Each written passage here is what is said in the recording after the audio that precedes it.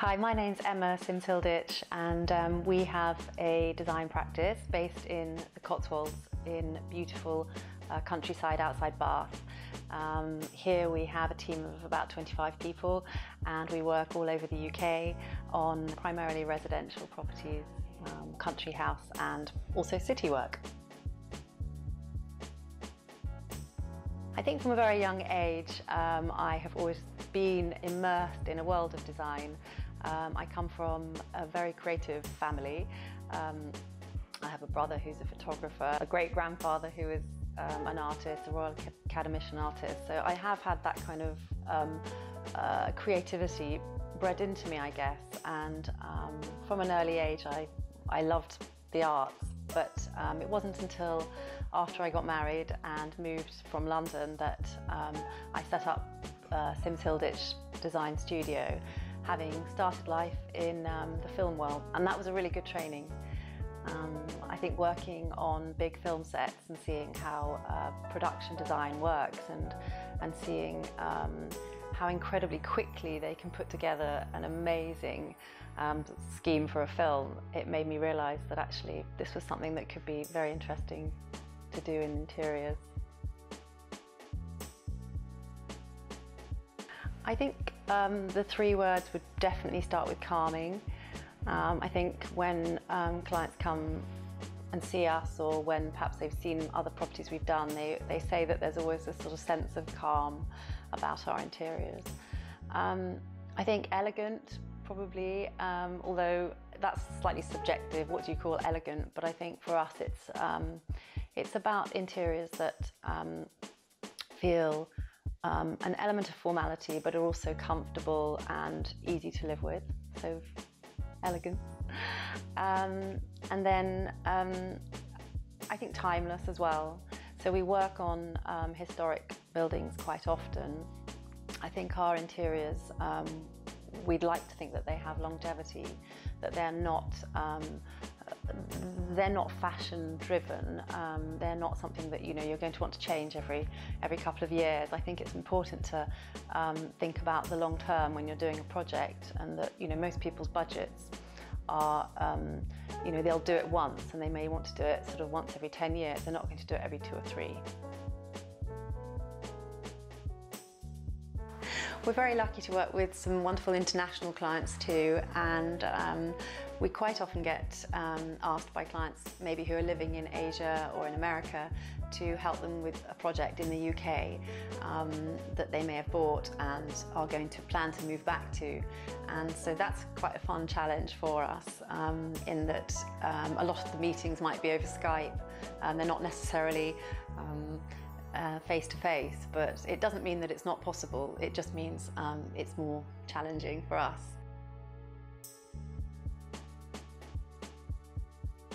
I think I would love to design a house for Hugh Laurie.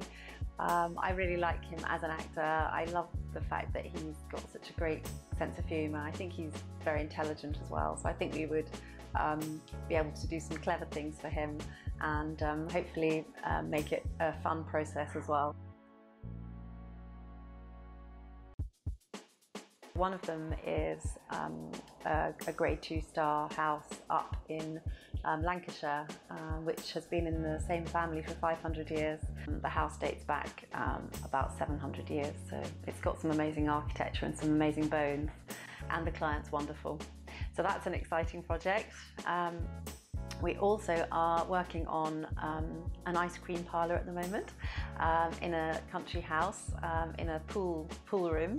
Our client is wanting to make a space for grandchildren and friends and family to have fun around the swimming pool.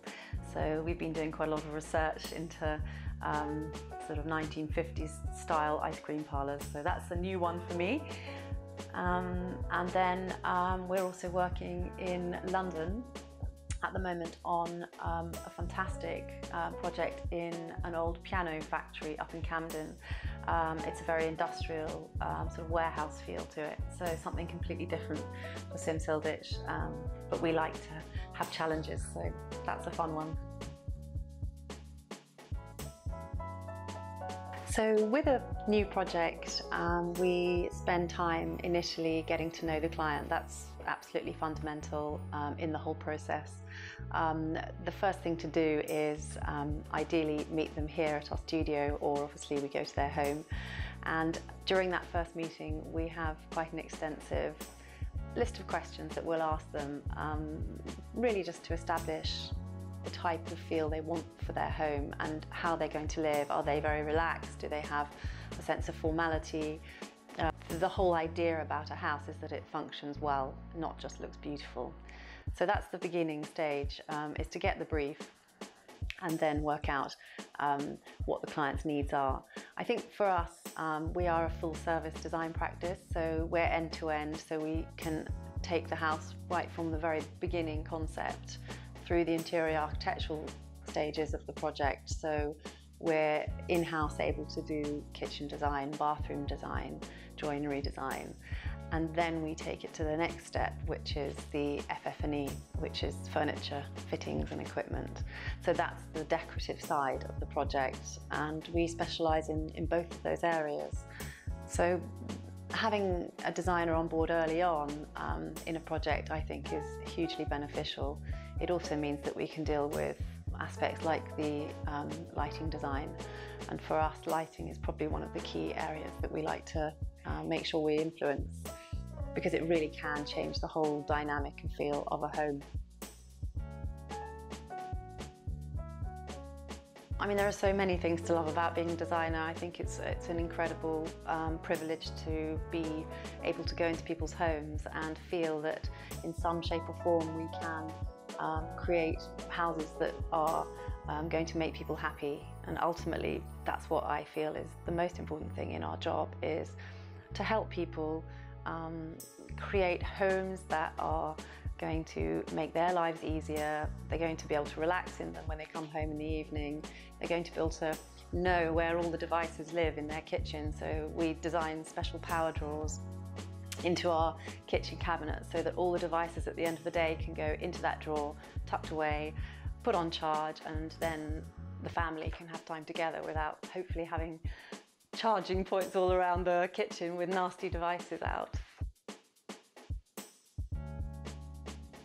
I'm not a huge one for trends in design. I love to be quite instinctive about design. I have noticed a lot more colour coming in the last few years. I mean, historically our business has been of a sort of quite calm, neutral palette, but I think more and more now we are looking to introduce a bit more colour. People want to see more colour in their homes. I think I like to try and mix the contemporary with the classic to form that lovely balance. So it's sort of a modern take on tradition, I guess. So we're not trend-led as a business, but equally we're out there looking to see what's going on all the time, and I think we like to feel that just because we're a country practice based in the country, it doesn't mean that we're not with a global viewpoint. So I think when considering lighting in a project, if at all possible, we will get in there right at the beginning of the project before even the construction starts. So in an ideal world, we would work with the architect at the very early stages, the interior architectural phase of the build. We love to think that we can bring a lot of value to the client and to the home by getting involved in the lighting. It has such an incredible effect, and for us, lighting is probably one of the key things in a project for us. It's probably the single most important thing. If you get the lighting right, it just gives that impact and that atmosphere. It creates that ambience. It gives a house just a completely transformational effect. So yeah, I'm a massive fan of lighting. I think the room that's probably the most difficult to incorporate lighting in is a room where it's a multifunctional room. So we do a lot of houses now where there's a kitchen, dining and sort of sitting living room all in one big space. And obviously that room is going to be used at lots of different times of the day. That sort of kitchen area has got to be really functional lighting. But it's also got to be very atmospheric in the evening, so when the dinner is made and you're sitting at the dining table, you don't want to see all the dirty pots and pans, and then you want to have the sort of subtle lights dimmed in the kitchen, and then have some sort of atmosphere around the table, but also have something to look at in the sitting area. So those three areas all need to be easy to operate under one lighting control system, and that's probably the room where we would most likely be using some sort of lighting control. Apart from a large glass of wine, which you probably get, that answer is probably quite common. I think we live in the countryside, and I think we're surrounded by beautiful hills and valleys and woodlands, and we're country people, and there's nothing better than going for a good walk. So for me, that's my relaxation, is getting out there into the fresh air.